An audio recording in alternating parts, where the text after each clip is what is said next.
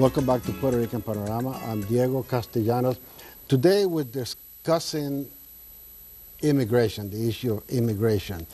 And whenever we talk about immigration, you know, it is an assumption in our community, speaking about the Hispanic community that I belong to, is that it is an assumption that all Hispanics are open to open immigration because they themselves, we ourselves, you know, are somewhat of immigrants. I say somewhat because I was born in Puerto Rico, which is part of the United States, so I was born a U.S. citizen. But, you know, most of the Hispanic community that you see in the area, you know, consider themselves to be immigrants. And whenever we speak, you know, our leadership, they speak in behalf of the community.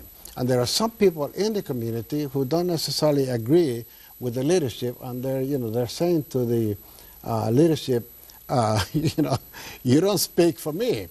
And I have invited Mariann Davies, who's an attorney, who's vice president of an organization that happens to be called You Don't Speak for Me. And I have seen her in lectures and on television programs several times, and you know, she has a valid point, and I've invited her to join us on this discussion about immigration. Mariann, welcome to the show. Thank you. And explain the organization. Well, You Don't Speak for Me came about as a coalition of Hispanic Americans of Hispanic descent, started by Colonel Al Rodriguez out of Phoenix, Arizona.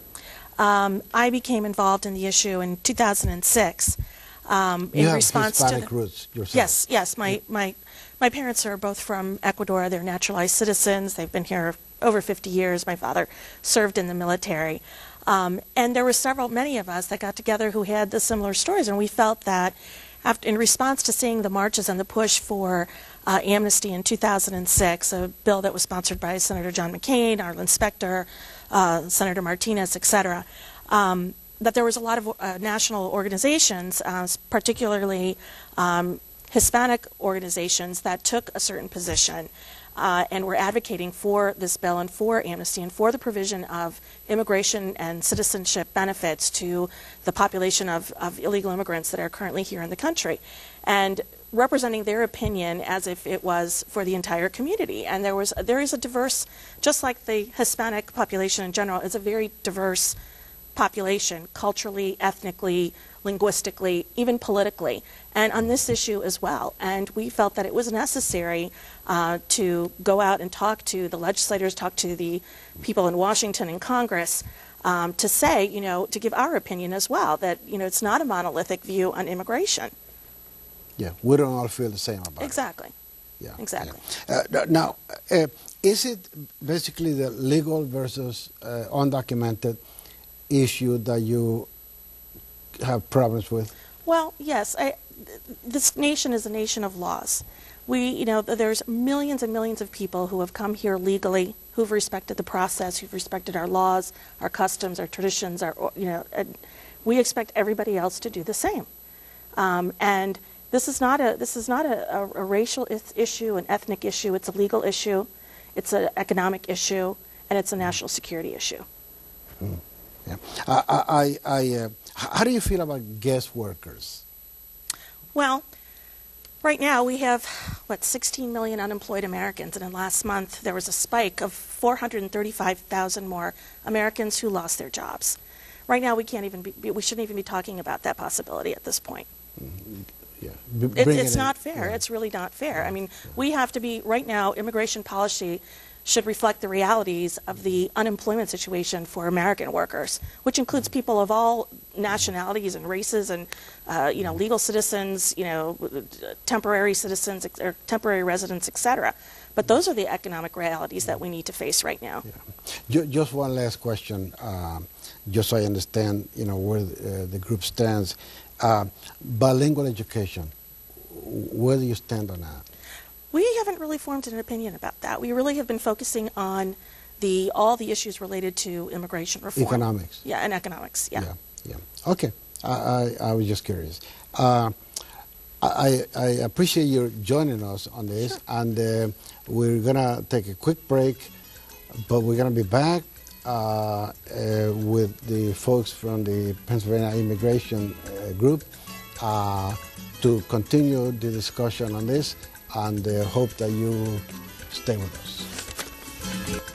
You know, and you're advocates for immigrants, migrants, and refugees, which is very humane, and you know, I think most people are in support of that. I think the issue that I've seen, you know, over the years is that is very humane, but no other country in the world would allow people to simply walk in without papers, without permission, without passports, without all kinds of, you know,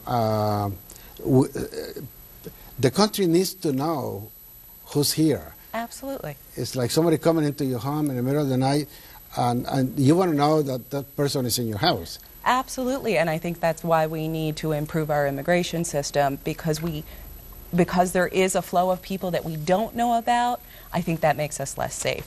If we were to address some of the issues with our immigration system so that, you know, the children of green card holders could come here legally, so that the spouses of U.S. citizens could stay legally, we wouldn't have this number of people entering without documentation. We'd know everybody who was here, and we'd be able to find the few bad apples and get rid of them. We live here. We all want to be safe. And I think figuring out who's here, having folks come forward, will allow us to do that. I agree, except that what people have a concern with, have a problem with, is that if they enter the country undocumented, I don't want to use the word illegally because, you know, it's a negative word, but they were undocumented, they didn't have documents, they didn't have permission to enter the country, to now give them blanket amnesty, saying it's okay, you know, just come out of hiding, and you know, we'll give you whatever benefits other citizens are receiving. I think a lot of people have a problem with health benefits, educational benefits, et cetera, et cetera. It just seems illogical to a lot of people.